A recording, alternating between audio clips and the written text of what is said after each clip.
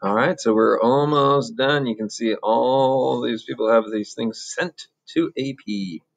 But I want to show you this Viz portfolio just to give you guys an example. And Harry, I'm sure, is fine with me showing this because it is a very good example of a portfolio. So let's start this time with the written evidence.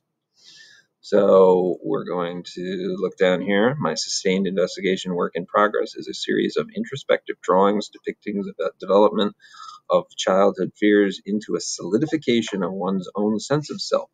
This can be related to identity. Identity is one's own path, both physical and internal, to self-acceptance and acknowledgement of all of one's values and fears, recognizing that it took time to make them who they are, a lifelong journey of change in order to satisfy one's own sense of self, a work in progress.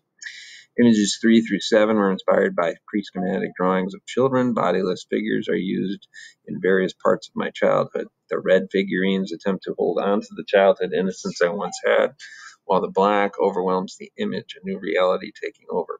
Images 8 through 11 show my own development, both physically and emotionally, as a childhood passion for soccer persisted in every city I lived. Each image shows a new stage of my life. For each new city was a new person. Images 12 through 15 look back on past cultures, past people who they themselves were a work in progress, each piece only partially complete.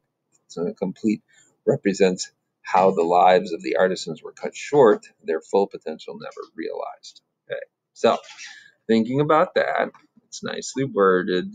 You can notice that Harry used by page every single one of the characters that he could. So that's as long as it can possibly be.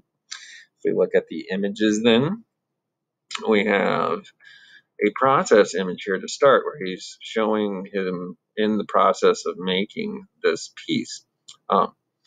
Open book from my childhood as a surface with torn pages from a collection of my old art books. Okay, I used images from art I loved growing up to layer an image building off a book with pages torn out.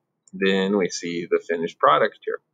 These two weren't really mentioned, but we know that he used every single space that he could to talk about the work. So that happens sometimes. Sometimes you can't mention everything, but you do have a chance here where it says materials and processes to glue them into some of your thinking. The other pieces are the series ones, which he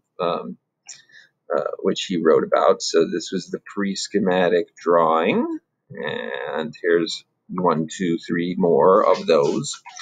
And then he has a shot showing he installed them down the wall, which gives them a sense of the scale of the piece, which is pretty impressive. Then we have the map pieces. There he is, a little shadowy guy in Chicago. And again, we have a process or an installation of them all together. So they can see them as a series together, how he wants them to be hung. Third one, life cut short, the unexpected demise of these artisans. When we first started making these, he was talking about how he wanted them to like represent different life expectancies as well. So that idea is embedded in some of this text, which unfortunately they won't be able to read, but that's the limitations of having so many portfolios sent off the same way, digital format. So those are the other two, and our final series there.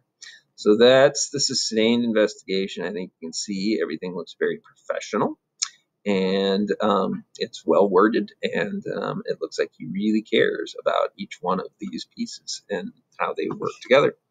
Selected works, he chose to show a piece with a collaged version of how the three would work together, so that you're seeing one example and then how the three work together.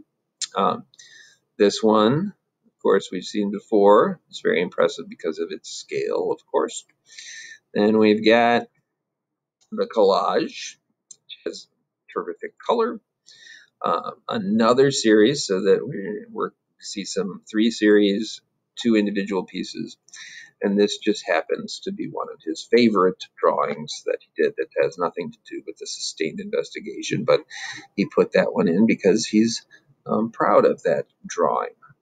Each one has a little box for ideas, materials, and processes that he can explain a little bit about what he was trying to do.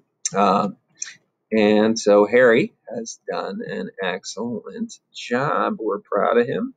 This is what a very strong portfolio could look like.